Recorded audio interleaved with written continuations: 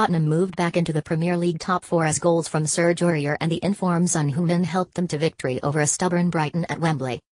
Spurs dominated both territory and possession from the start but had been frustrated by the visitors until Aurier's cross from the right touchline fortuitously looped over Matt Ryan and into the far top corner of the net to give the Ivory Coast fullback his first goal for the club.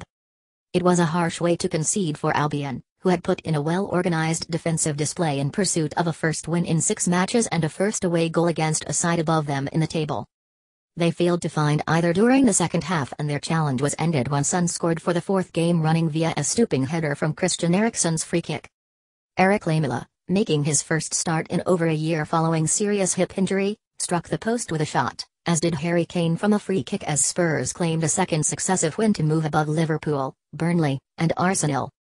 Brighton remained 13th in the table, but the gap between them and the bottom 3 has been cut to 3 points.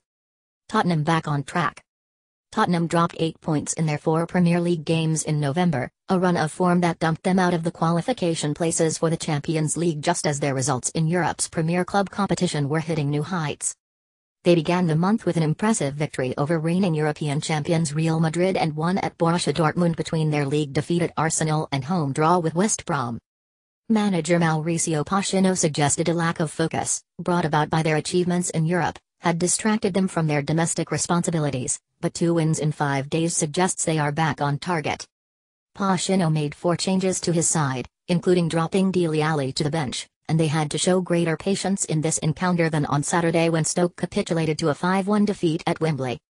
After an uninspiring first 40 minutes of few chances, and with the home side's patience threatening to turn to frustration, they were given a slice of luck through Aurier's opener.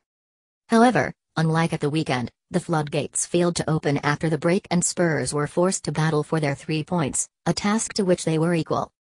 They did not panic when chances came and went and were rewarded when Son claimed his 8th goal of the season to give his side a comfortable final 4 minutes. Shot-shy Brighton failed to make an impact. These are worrying times for Brighton.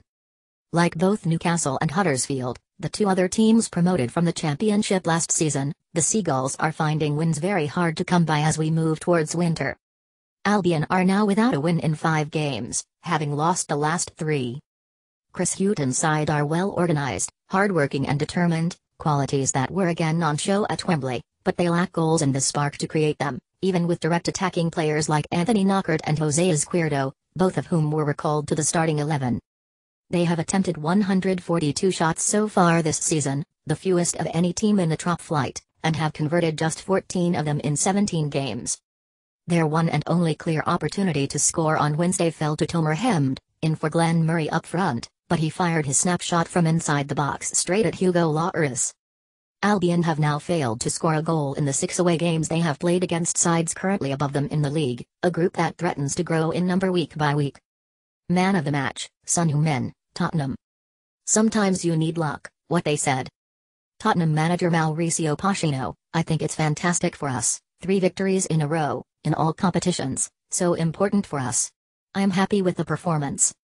On Aurier's goal, I think he tried to put the ball in there and I think it's fantastic, sometimes you need some luck to score. The team deserved it, we dominated the game. We deserved to go to half-time winning the game, the win was important too, believe and fight for the Premier League. We created a lot of chances, it's not easy to play when the opponent play in that formation to try only to stop you to play. Brighton manager Chris Hughton, we were always going to be up against it here, with the quality they've got. We went behind to a very fortuitous goal and then we had really good periods in the second half.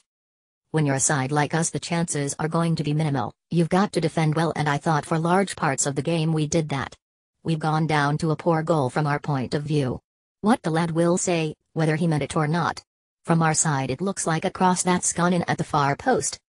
Spurs warming to Wembley, the stats you need to know what's next. Brighton host Burnley in the Premier League at 1500 hours GMT this Saturday.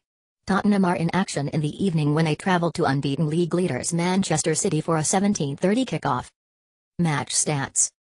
Home team Tottenham, away team Brighton.